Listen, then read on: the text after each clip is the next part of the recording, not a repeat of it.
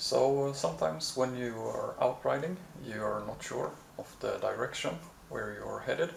So yeah, that led me to start searching for different phone mounts to my motorcycle.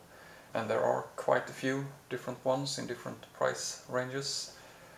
I'm not super keen on putting stuff like this on my classic looking motorcycle. And also the safety aspect of it, like constantly glancing down, taking the focus off the road. So yeah, searching around about this, weighing pros and cons, I got to think about my intercom.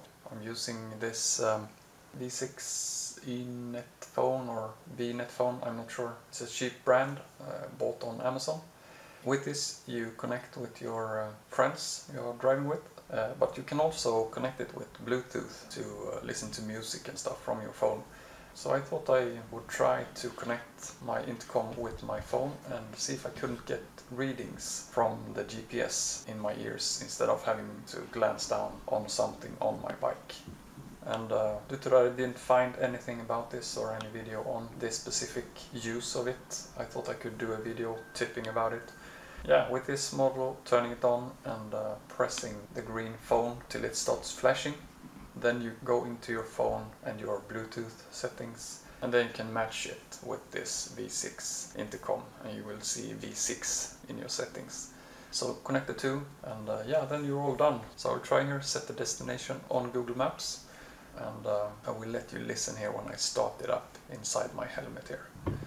And also another tip, I'm not sure if you know this or not, you can start up the GPS on Google Maps with Wi-Fi, but it's only required when starting it up. So after you start it up, you can then turn off your Wi-Fi and drive, and it will still call out the readings even though you don't have to use your phone data or mobile Wi-Fi connection account on your phone.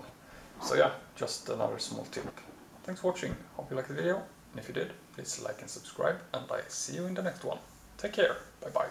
Kör söderut på Smedjegatan mot Parkgatan.